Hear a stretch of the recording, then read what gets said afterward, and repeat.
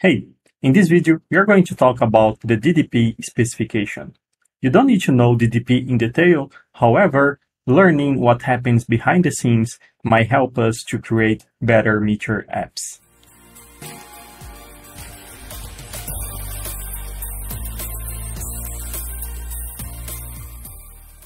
So let's understand a bit more about DDP.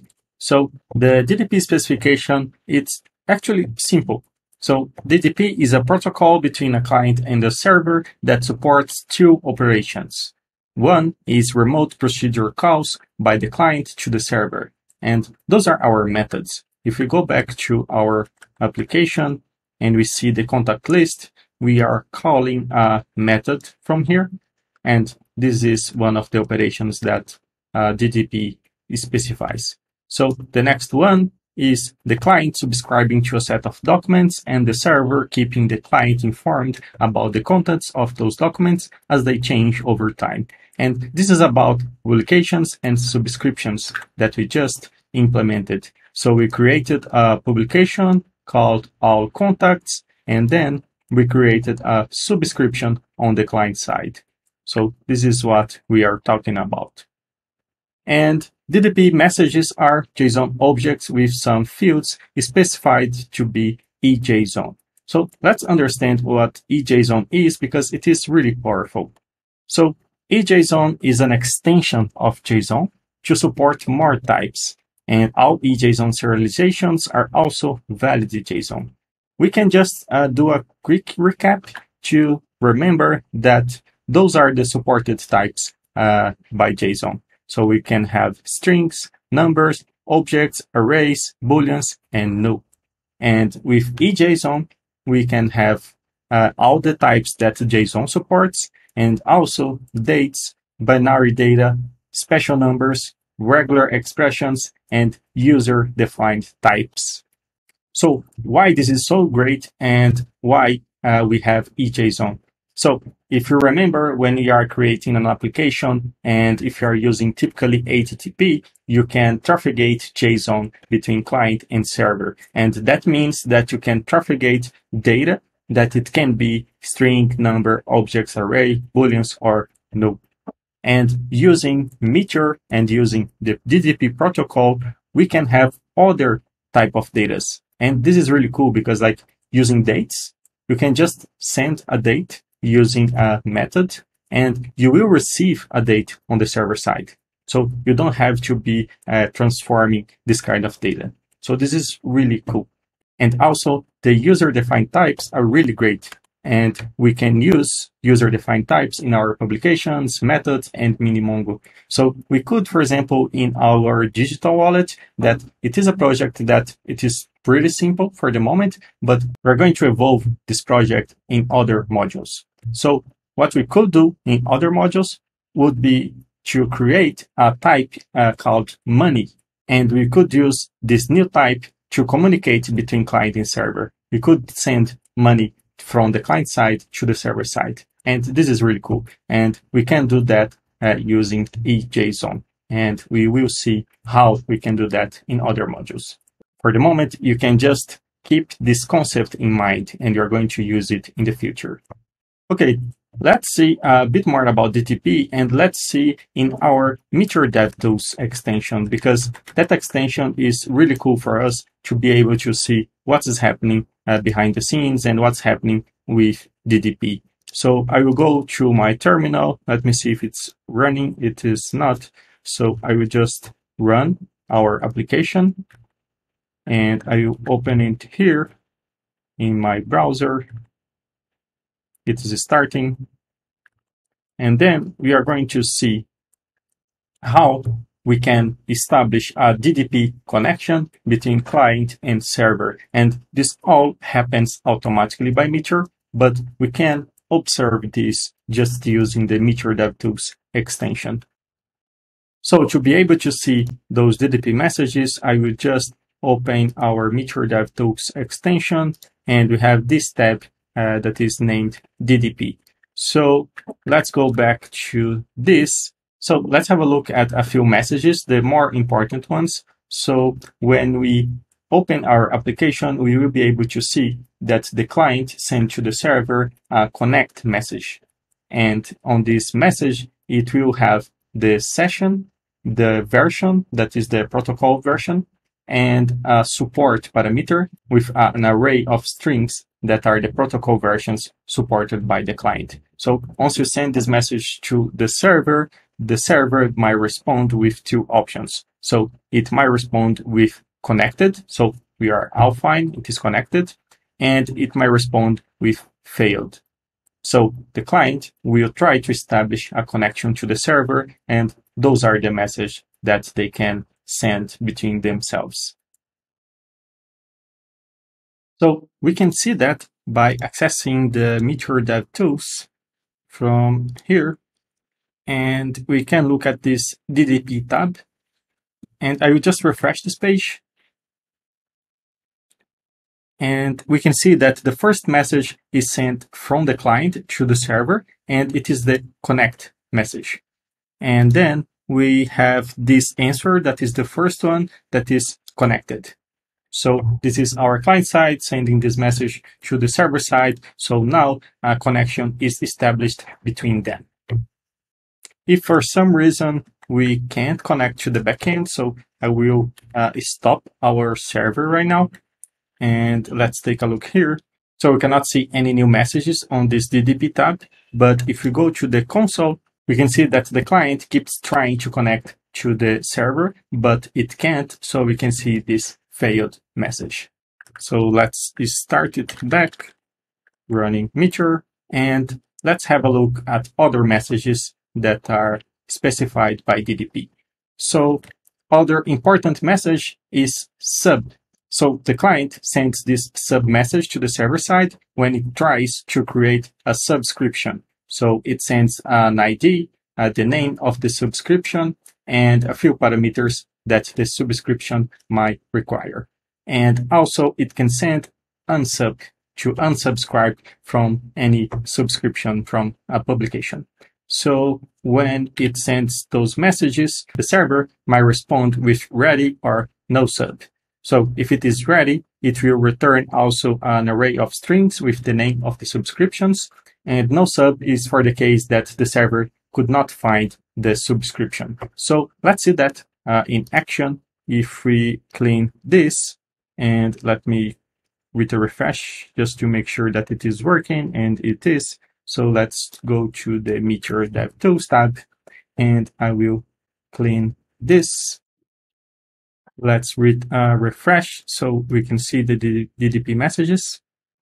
And we can see this one, all contacts initialized. This is the sub message. So we're trying to subscribe to the all contacts subscription. And then we can see this next one. Nope, this is the connected. Yeah, ready. So the subscription is successfully done. If for some reason we have a wrong name, like instead of all contacts, we can put just anything wrong here. And then we go back there. We can see right away that we have this no sub message from the server. So it could not find the all contacts wrong because it's a wrong name. All right, so let me fix this and save it. And yeah, now everything looks good. Let's move forward. So those are a few messages, and there are others from the server to the client. When we add a new contact, this will be done by the method. So a method will be sent from the client to the server side. And once this contact is added to MongoDB, the server will notify the client with this added message. And we can see that by testing right here. So I will put my name and my email and just some fake PNG and save it. So we can see that we have this added message, and we can see the collection name, the ID of the record, and also the fields. The same happens when we remove the contact. So the removed message, the client will call a Meteor method. So if we see the code, this method will be called, and then the server will notify the client with the removed message. So let's test that. I will just remove this one. Let me just clear the DDP messages, and I will remove this last contact. And yeah, we can see that we called the meteor method using contacts.remove. We can see that we passed the ID of the contact right here.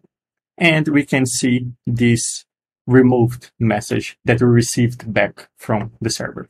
We also have another one that is changed. And this is when we update some record on MongoDB, but we don't have that implemented yet, but it will behave in the same way. If we edit a record like this, we will send this data from a meteor method, and then the server will respond with this changed message with all the parameters that we need. There are other DDP messages, but those are the main ones. And I will leave the link for the specification right here, so you can have a look and see all the available messages. Now, let's go back to our application, because there is one last change that we're going to do before we wrap up this module. So at the moment, when we click on remove, we are really removing this contact from the database. But I want to do something different, so I can show you a new publication where we are going to filter our contacts. So instead of removing, now I want to create a functionality just to archive our contacts. So we won't remove those contacts from the database, but we will just remove them virtually. So for that, let's go to our code, and I will start from the client side, from the front end. So I will go to this contact item, and now instead of remove, I will name it archive. And I will also refactor and rename our function to archive contact. Let's do this. And also I will create a new meteor method that instead of contacts.remove, it will be contacts.archive. So now let's go to our meteor methods. And before that, let's just check if everything looks okay in our app. Let's see if it is running, maybe not. Yeah, it is running. So, okay, we have here the archive label now. And on the code, we are going to open the contacts methods, and we are going to create a new method. So let's put here contacts.archive. And we will receive the same parameters, just the contact ID. And now, instead of removing the contact, we are going to set a new attribute to it. So I will also check if the contact ID is the type of string. And now I will call contacts collection dot update. Then we pass the ID. And we are going to pass a new attribute called archived. So to do that, we are going to set a new attribute like this, and archived as true. So let's check if it is correct. So contacts collection.update, we are passing the ID of the contact, and we are setting a new field called archived as true. Our meteor method name is correct. And let's check here if it is also correct. Contacts.archive, contacts.archive. Now let's go to our application, and I will open the Minimongo tab, and I am looking for Albert. So it is here, and I will archive this contact. So let's see if it is working. Yeah, I clicked on archive, but nothing didn't happen. So let's check again. Albert archived true. So actually it happened. So we changed this contact to be archived, but it is still here on the screen because we are not filtering these contacts. So let's go back now to our application. And first, we are going to filter this only in the front end side. So on the contact list. So right now we are fetching all the contacts, and I want to filter by the contacts that are not archived. So I will put here archived not equals true. All right, let's save this and go back to our page, and let's see what happens. Yep, you can see we cannot see Albert anymore, but let's check on Minimongo. So we are here on the contacts, and we still can see Albert, right? So we can see that archived is true, and it is not on the screen anymore. It's not in our list anymore, but it is loaded in Minimongo. So that's why we have to change our publication. So let's go to the contacts publications, and we are going to create a new publication. So we will just copy this, and this one will bring all contacts, and this new one, I will name it just contacts.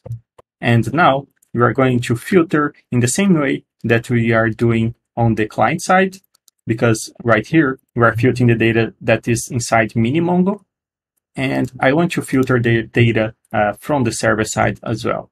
So I will put the same filter right there, and let me remove this. Yeah, archived true. Okay, save it. And now, instead of subscribing to all contacts, I will subscribe to this new publication named contacts. Let's check if everything is okay. So contacts collection.find archived not equals to true. I can remove this live carry comment, and we are subscribing to this new publication. So let's see what happens now, and if we can see any difference on the application. So again, Albert is not here, and let's see on Minimongo. So yeah, it's not here as well. So now we are publishing only the data that we need, and this is something that you'll always have to think about. And we are going to have other modules and more advanced modules for performance and how to make your Meteor applications faster. But this is something that you have to think about once you start creating your Meteor applications. So let's do another test now. I will archive Melinda. So click on it. Yeah, you see, it is removed from the list and also removed from Minimongo. So yeah, it is working fine. And we have now two types of publications for contacts.